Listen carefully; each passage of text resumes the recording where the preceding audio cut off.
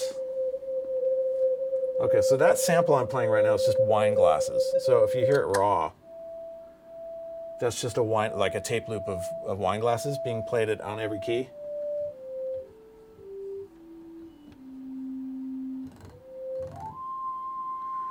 You can darken it or brighten it. You can change the pitch.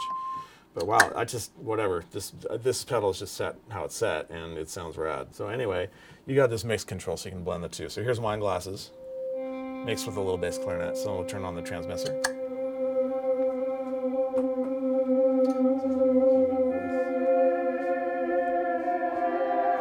Instant soundtrack material.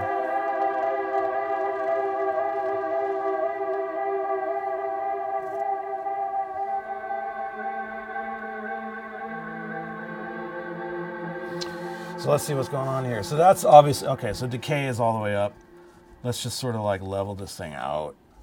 Okay, so I'm not using the frequency aspect of this pedal. Right now, that's just... Oh my God, are you serious? That is beautiful. It's incredible. So darkness, I assume that you turn it up to make it darker, right? So let me brighten it up. Okay, so there's... Okay, there you get more sort of like a granular, more bright tail there. It's cool.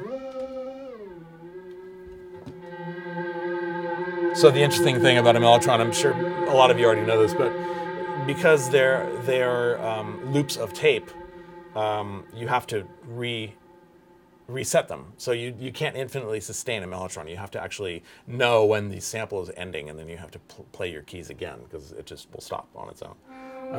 Anyway, here's more wine glass than bass clarinet. So you get this rate control. So I assume that interacts with warp.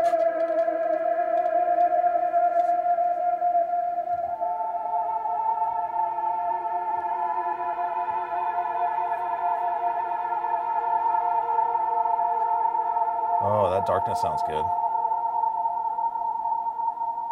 Crazy trail on that. Very novel. Don't think I've ever heard anything quite like that.